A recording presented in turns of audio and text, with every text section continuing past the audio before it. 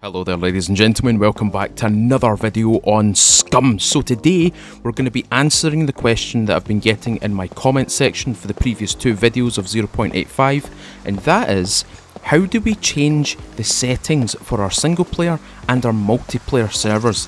Well, this is the video just for you. Hopefully it helps, and if it does help, leave a thumbs up and remember to subscribe. Here we go, it's as simple as this. So once you spawn into your single player save, once you've got your character created and you land on the island, all you have to do is press escape and click on server settings.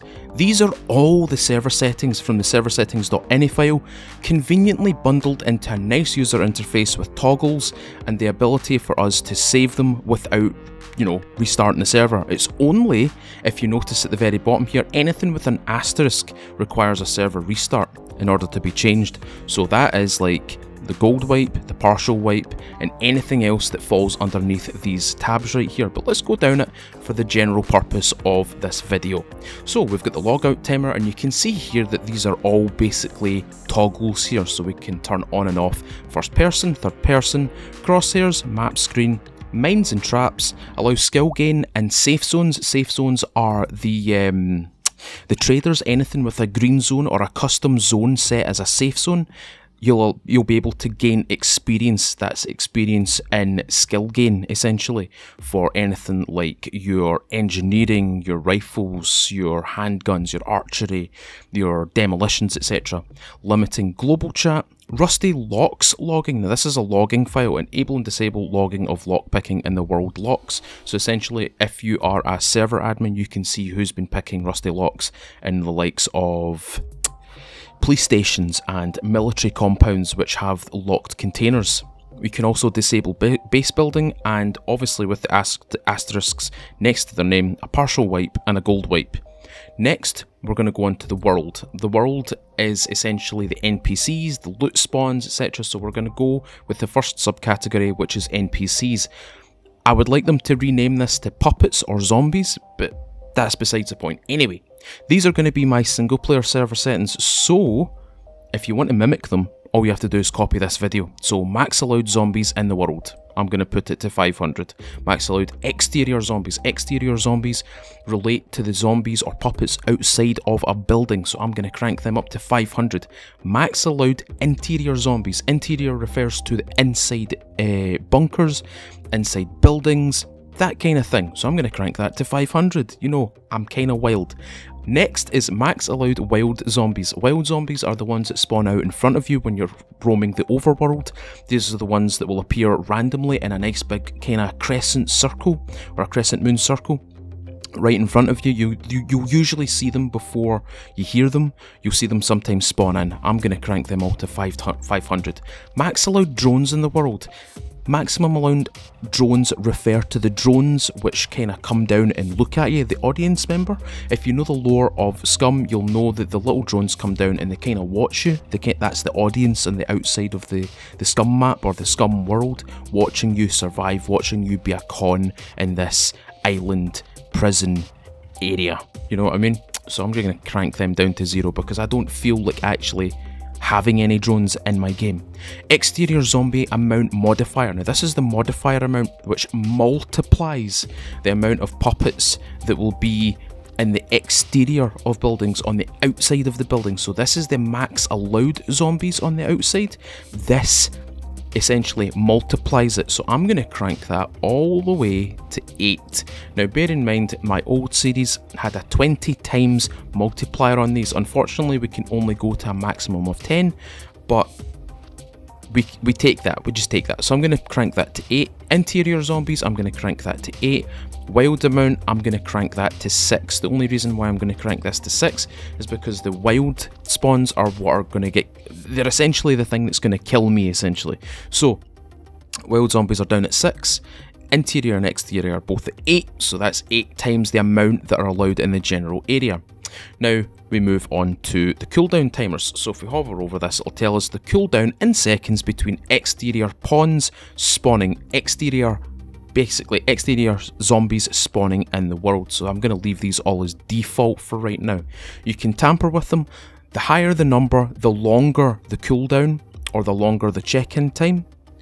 You can drop them so there's more frequent spawns, so they spawn a lot faster and a lot more frequently. So there you go. I'm going to leave these as default. These should be default for you as well, as 300, 300, 10, 10, 10. Alrighty. Exterior zombie spawning probability. This is the probability of exteriors being activated as you move towards, for example, a town, a city, or a farmstead. So I'm going to crank this all the way to about 80 to 70. I'm going to crank it to 75%. Interior zombie. I'm doing this while I'm really tired, by the way. I'm doing this at like 2 AM, so I do apologise for this. Interior zombie spawning probability. I'm going to crank that down to 75% as well. So there's a 75% chance of exterior and interior zombies spawning. Disable sentry spawning. So off means they are off. Sorry, let me reword that. If it is toggled off, it means they are on. If it is toggled on, it means they are off. So I'm going to leave them off so they spawn in. Disable suicide puppet spawning. Again, if this says off, they are on. If it's on, they are off. Okay? So I'm just going to keep that. So next thing that we're going to do, we're not going to go to any more tabs right now. We're actually going to click on NPC and move. Oh, remember to apply. Click apply. Now this is the weather, so the start time, I'm just going to set mine to 6 AM. Time of speed time of day, I'm going to crank that to 4 so it's quick. Nighttime darkness, if you hover over it, intensity of nighttime darkness, the lower it is, the darker it gets. Now the lower means you crank it to the left, it's pitch black. You crank it to the right, it's not that dark. You can kind of see in the dark, you can kind of see your way. So I'm going to crank it all the way to -1. Sunrise time, I'm going to set that to 7, or maybe, yeah, set it to 7. This doesn't really matter.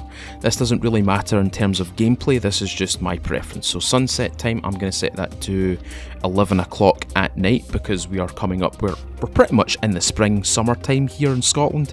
So sunset time's around 9 o'clock, so I'm going to push that another 4 hours ahead or 3 hours ahead. Anyway, click apply. The following won't be fully applied until the server is restarted. That is totally fine. You can continue editing at this point. We're going to move on to the map. Enable locked loot containers. The locked loot containers are essentially the locked loot containers that will be inside the police spawns, or the police the PDs, the police stations essentially, and the military locations like the naval dockyards. You know, when you go down into the tunnels and you can go into that really nice, secure, locked off area, and it's got an absolute wall load of locked containers. That's exactly what this is. So on means they are locked, off means they are unlocked. Custom map, this is not something that I would really fiddle about with when it comes to single player. If you're doing multiplayer, you can toggle this, you can toggle it on, and you can set custom coordinates for a specific map size, as well as the width and the height of it. So we're not really going to fiddle about with that too much. Cargo drop. Cargo drop cooldown minimum. This is the cooldown between, or the minimum amount of time in minutes that has to pass between cargo drop events. But because my episodes are usually an hour long, I'm going to set that to maybe 30 minutes. I'm going to set that to 30 minutes, so it's a nice halfway point. So I might get 2 cargo drops in one episode. Cargo drop cooldown maximum, I'm going to set that to 45 minutes. Cargo drop fall delay, this is the delay in seconds for it to go from very, very, very high in the sky, basically down. Or, wait a minute, the delay before the cargo drop starts to, right, okay. So it toggles it, and then 540 seconds later, it actually spawns in. So I'm going to set that to 300. Cargo drop fall duration. This is 60 seconds, by the way. So I'm going to set that to 30 seconds. Cargo drop self-destruct time. This is the period of time that you have to get to the cargo drop before it explodes. Now I'm going to only set that to 600, so that's 10 minutes. I'm going to set it to 360. I'm going to set it to 360. That's 6 minutes total, by the way, for anybody wondering. That's 6 minutes total. So there you go. That's my settings for the cargo drop. And then we've got the hunting, max allowed hunts, so I'm going to set that to 64. Hunt failure time, the time to find the next hunting clue before the hunt fails. Now to make this a little bit easier on myself, I'm going to crank this up to like 600. I'm going to crank that to 600. Bear in mind that this is in seconds, just to confirm that, it is in seconds. Hunt failure distance. This is the distance overall, the minimum distance to animals players need to have for the hunt to be considered valid in meters. So I'm going to set that to 800, so it gives me a big breathing room in order to actually hunt animals, and I'm going to click apply. Remember, everything that has an asterisk, for example max allowed hunts, needs a restart to the server. Next, we're back to the NPCs. We're finally finished with the world tab. Now we're going to go on to the respawn. Respawn refers to essentially your respawn, what you're allowed to spawn in. If you're allowed to spawn in the sector, if you're allowed to spawn in a shelter, it gives you the overall price as well. So what we're going to do is we're going to allow sector spawn and we're going to allow shelter spawn. Random respawn price. Now this is just a random spawn location, so I'm going to set that down to 100. Okay, sector respawn, I'm going to set that to maybe 500, and shelter respawn price, I'm going to set that to 5 gold, just to make it even more difficult for myself. Respawn random respawn initial time. Initial time in seconds for the random respawn to become available. So that's down at 0. So as soon as you die, it's instantly available. So I'm going to set these all to 0, okay, or 0.0, just to make sure that this works. Random respawn cooldown. This is in 0, so 0 seconds, so it's always available. If you die and then die again, you now have to wait an additional 30 seconds for the cooldown to kind of reach itself. So we're going to set that to 0. We're going to set that to 0. Random cooldown reset multiplier. Now the multiplier refers to the amount of money that you'll have to essentially... Sorry, I'm talking shit here. Multiplier for cooldown timer reset for the random respawn option. Again, I'm really tired. I'm so sorry about this. So we're going to keep that at 0 because we don't need to make that a multiplier or anything like that. We're also going to drop this down to 0 and this down to 0, so it doesn't actually change. Commit suicide initial time 0 seconds. Commit suicide cooldown, we're going to set that to 30. Commit suicide cooldown reset multiplier, get that down to 0. Permadeath threshold. Now this is something that if you've got a multiplayer server, this is the thing that's going to decide a permadeath on your character. If you really don't want your characters to die, set this to like 999, 9999, just like that. So there's no permadeath. It's impossible to die unless you're terrible at the game. But hopefully you're not. Hopefully you're not. Anyway, that's the respawn sorted. Remember to click apply. Vehicles. We'll start off with the resources. So I'm going to leave these all in default, but the higher the number, the more fuel is essentially used. Multiplier that modifies how much fuel is used. The lower it is, the less fuel is going to be used. The higher it is, the more fuel is going to be used. Again, that goes for the battery as well. Battery drain from devices multiplier. Now devices refers to, what does that refer to? Multiplier that modifies how much battery is used from various vehicle parts. Oh, that's a new one for me. That's a new one for me. I'm going to leave these on default because I kind of don't want to touch these. I kind of want to leave these as they are. Alrighty. Battery drain from inactivity multiplier. So this is when you don't use the vehicle or you log out of the server for a prolonged period of time. If this is set to 0, obviously there's no battery drain, but if it's 1, it's default, and the higher it is, the quicker it drains. Battery charge with an alternator multiplier. So as you're driving the car, how much is actually charged into the car? I'm going to leave this at 1. Obviously the higher it is, the faster it charges, and if it's set to 0, it doesn't charge. Battery charge with dynamo multiplier. Again, dynamo. The higher it is, the faster it charges. The lower it is, the slower it charges. So we're just going to leave these all on default for right now.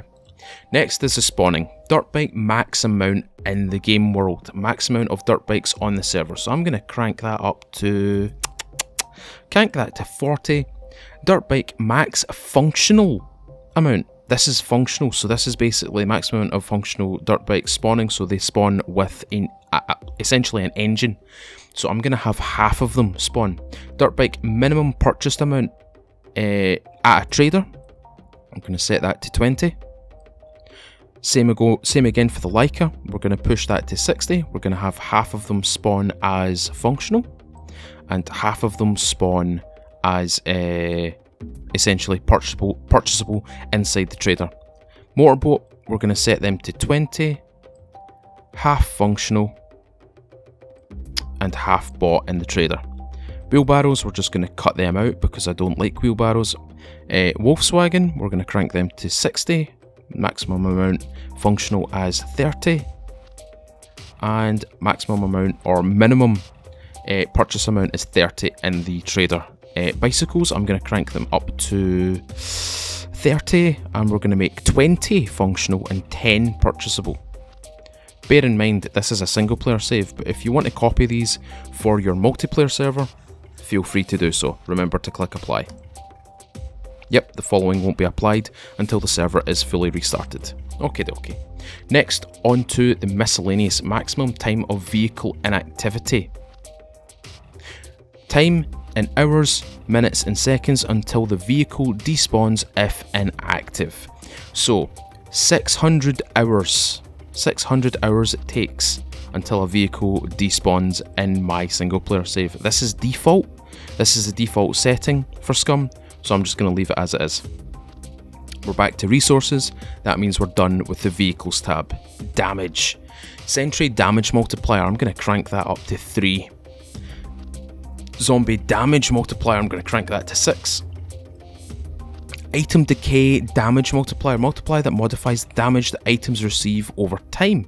So 0.5 is the default, so we're just going to leave it as that. Food decay damage multiplier, the multiplier that modifies the rate of which food items spoil over time. It's at 1.0, so we're going to leave that at that. Obviously, the higher the number on each of these, the faster the decay on items and food as well. Click apply. That's that sorted.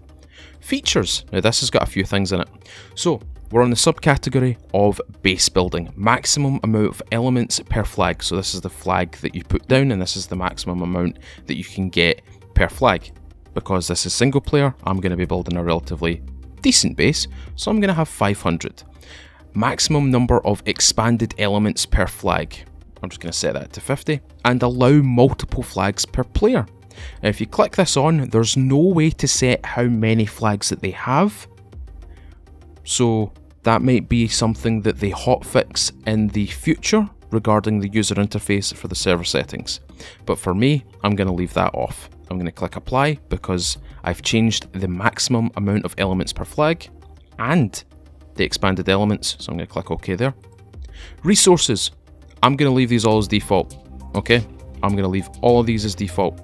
Water, periodic initial amount multiplier, the higher this is, the higher the replenishment rate on wells.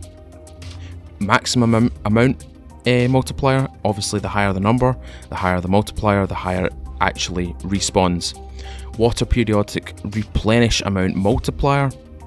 What does this read as? Multiplier for the amount that is replenished in periodic replenishment containers in the base building wells. So the higher the number, the faster it replenishes. Basically, you can see what this is doing. The higher the number, the higher it respawns. Alrighty. So I'm not going to do much with these. I'm just going to leave these as default because I believe the devs have got it right with the defaults. Anyway, moving on. We've got the resources sorted. Let's move on to item spawning. Spawner probability multiplier. Now, my single player server or single player series usually works with a 4 or 3 or 4 essentially look table. So multiplier that modifies the probability of spawning items by spawner. So I'm going to set that to 3. Examine spawner probability multiplier. Multiplier that modifies the probability of spawning examine items by spawner. This is basically container loot, so I'm going to set that to 3. Examine spawner expiration time multiplier. Multiplier that modifies examine spawner expiration time. I'm going to leave that at 1. Spawner expiration time multiplier. We've got multiplier that modifies spawner expiration time. I'm going to set that to 1. So 3311. Loot table of 3, and the expiration time is 1 times. Okay? Click apply, click OK. Farming.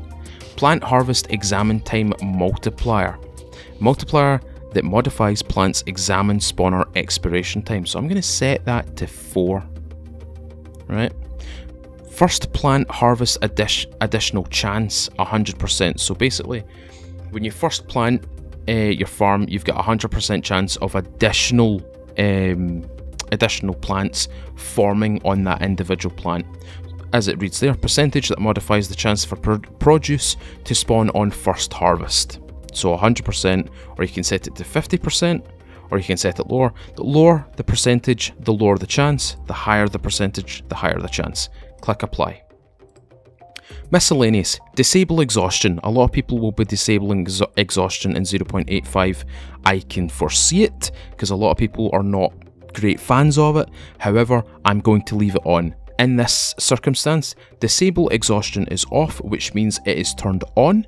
If you turn it on here, it is off, okay? So on means off means on. Body simulation speed multiplier. Time dilation multiplier of prisoner's body simulation. So this is your metabolism essentially. Maintain items expiration time. So it's 360 hours. Alright. Kill box defuse failure bonus. Amount of extra time in seconds you get for each failed kill box defuse.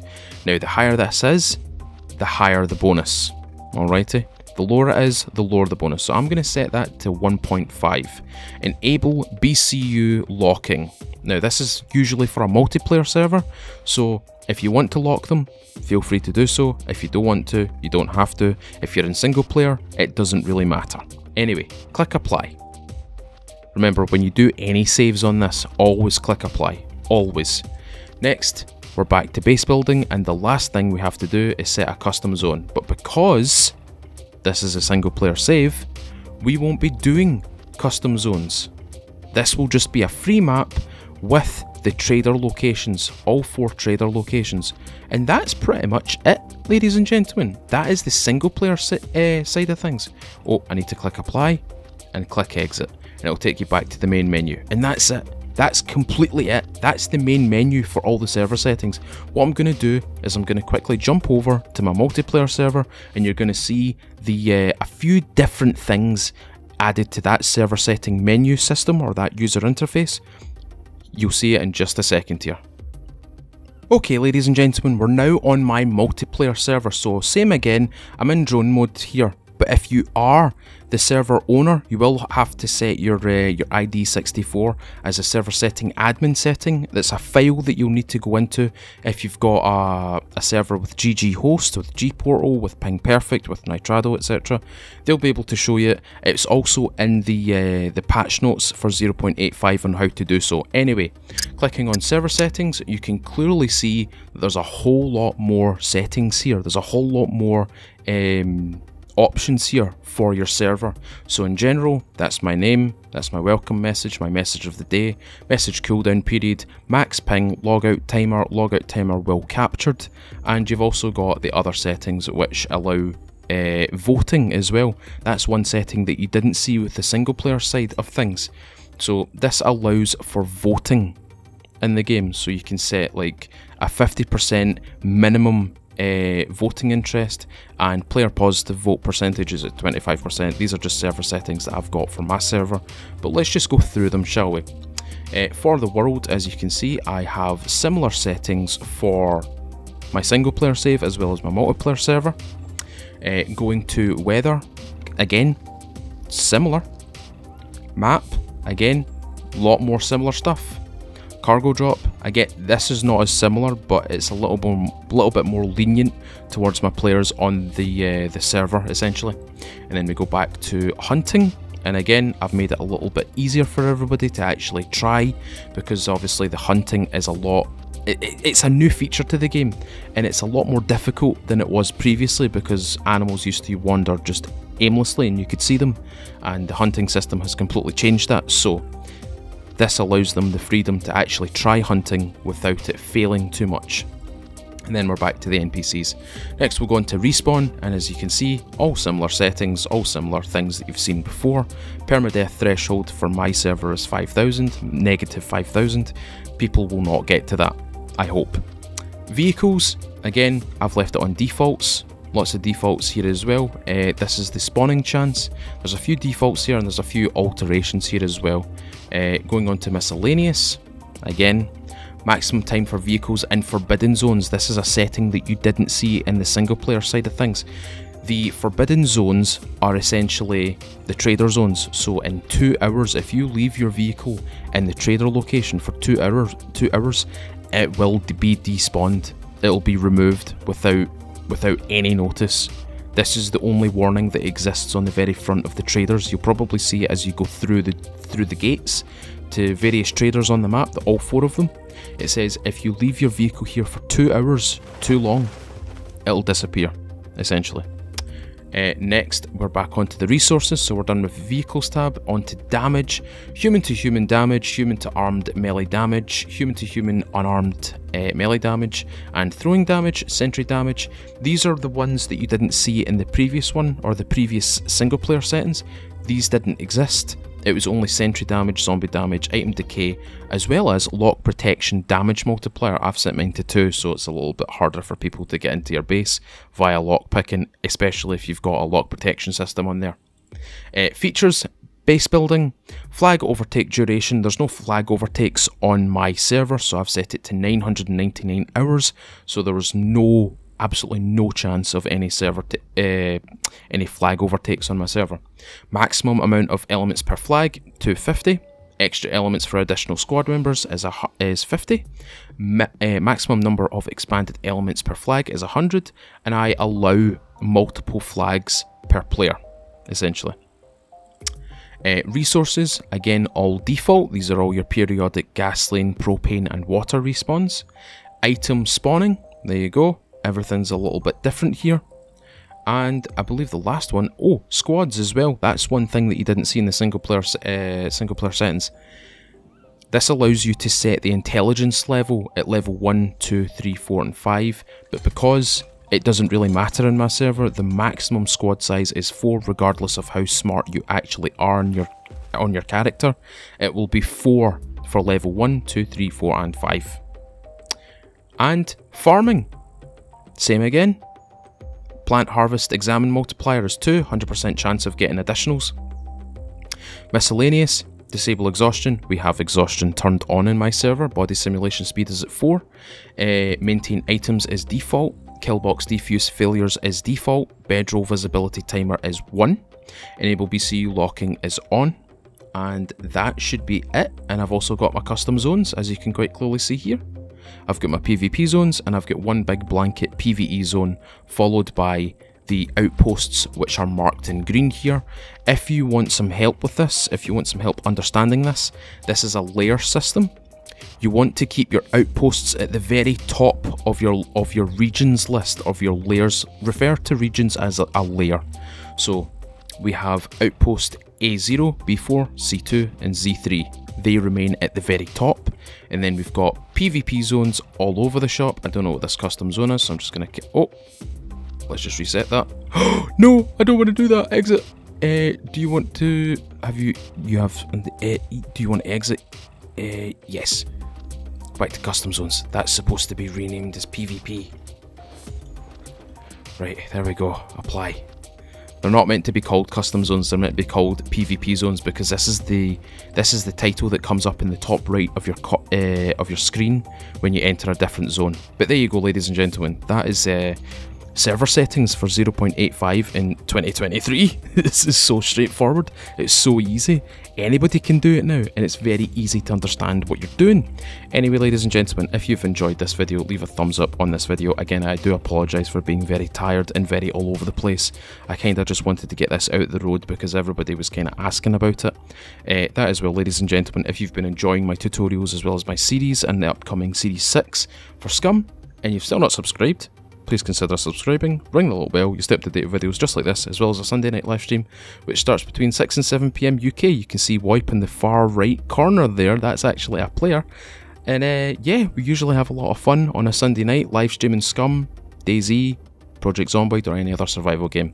I hope this has helped you, ladies and gentlemen. I really do, because a lot of people have been having a little bit of a problem with the setting of server settings, and they've kind of seen that the server settings.ini file just doesn't work anymore.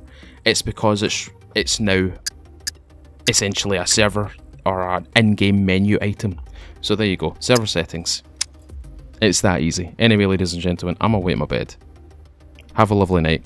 As always, I've been Mr. Feudal. I'll see you all another time.